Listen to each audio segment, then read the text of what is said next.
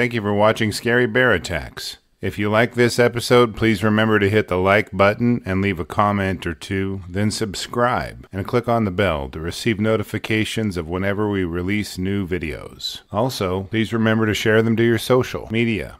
Welcome back to Scary Bear Attacks. Today's episode takes us to the rural area of the Matanuska Valley near Palmer, Alaska. The Palmer Hay Flats Game Refuge is not exactly the Alaskan backcountry, given it's only 40 miles from Anchorage. The area is low elevation and under 100 feet above sea level. The 28,000-acre refuge protected coastal and freshwater wetlands, mudflats, and swampy ground crowded with willow, alder, spruce, and birch trees. In the lower wetlands, it's common to see moose with Dall sheep and mountain goats on the peaks above it. Predators here include coyotes, wolverines, wolves, black bears, and brown bears. The Palmer Hay Flats Game Refuge used to be farmland and acts as recreation and hunting grounds for locals. Around the refuge, there have been several reports of a brown bear raiding poultry pens and chicken coops. At Polaris Hatchery, it killed 21 turkeys in one night. Following the raid on his turkeys, Don Dyer began tracking the bear and reported that it flattened an 8-foot horse wire fence like nothing. Dyer noted that this bear is wily and very clever. At one point, he stayed up waiting for the bear, but gave up about 5:45 a.m. due to being tired. Immediately after Dyer vacated his post, the bear struck. Other landowners had their run-ins with the bear as well. During a raid on a chicken coop, the owner of the chickens fired a 10mm pistol several times at the bear, but investigators from the Department of Fish and Game could not confirm if it had been struck by any of the rounds. Unsure now if the bear was wounded, residents began to worry that it may come back and be more dangerous than ever. They were on edge and kept a wary eye out for tracks and other signs the bear had returned. On Wednesday, September 21st, 2022, a 41-year-old man, whom we'll refer to as Ron, and his 9-year-old son, whom we'll refer to as Ryan, were stalking the wetlands in search of a moose. They spent the better part of the day hoping they'd find a moose that met the requirements for harvest. The father and son were armed with a high-powered rifle, but no source indicated that they were packing bear spray.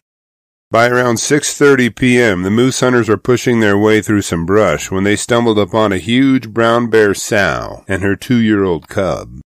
Upon seeing the bears, Ron knew this was a dangerous situation. He knew the bear would do anything to protect her cub, and he would do anything to protect his son. He assessed the situation and grew concerned when the brown bear charged forward in a bluff charge, and then another one. Hoping she would take advantage of the space, Ron and Ryan tried to back down slowly and give her and her cub room. The sow didn't take this action as an act of contrition and exploded toward the hunters, scattering bushes and mud as she came. As the sow bore down on the duo, the hunters scattered a few steps. As she ran by Ron, she swiped at him, gashing him, and then did something any parent would never wish to see. For some reason, the sow focused her aggression on Ryan instead of Ron. Before Ron could do anything to deter the sow, she swatted and bit Ryan after knocking him to the ground. The sow's paws and jaws flashed in movements so fast that Ron couldn't process the speed.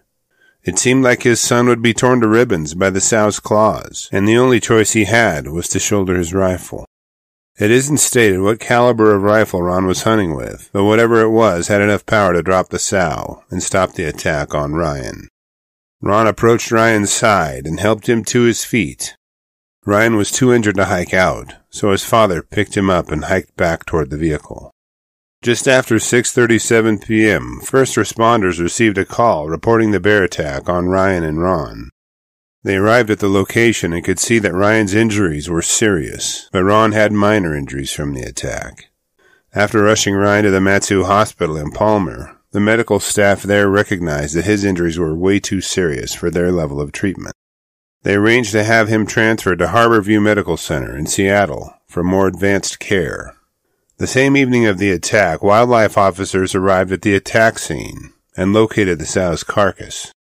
Ron's rifle round proved fatal for the bear, leaving her cub without its protector and provider.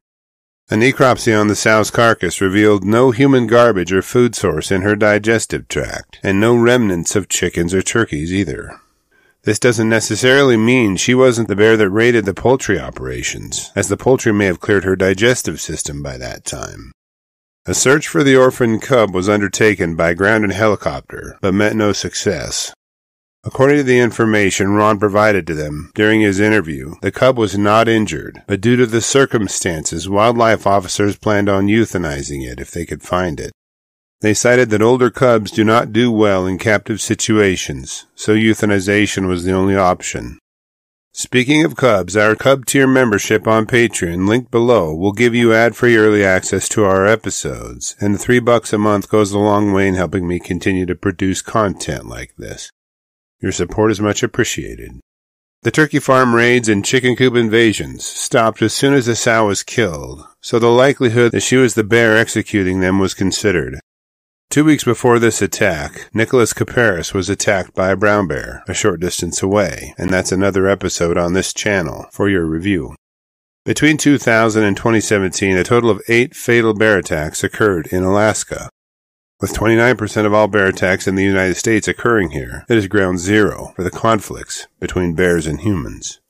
After reviewing the facts surrounding this episode, I am left with a few questions for you. Given they had a few seconds before the sow attacked, would bear spray have made a difference in this attack? Why do you think the sow didn't take her cub and leave? If Ron hadn't killed the sow, would it have cost Ryan his life? I will gladly read and reply to your thoughts, so please post them in the comments section below, and let's talk about it. Thank you for watching Scary Bear Attacks. If you've enjoyed this episode, please consider clicking on the like button and clicking on the bell icon. We'll help you know when we post our new episodes. Posting our video links to your social media profiles furthers awareness, and it's fun. We slashed our prices in our merch store, linked below, so check out the bargains there while you shop. As a member of our human community, remember to adventure bravely and be careful out there, especially in bear country.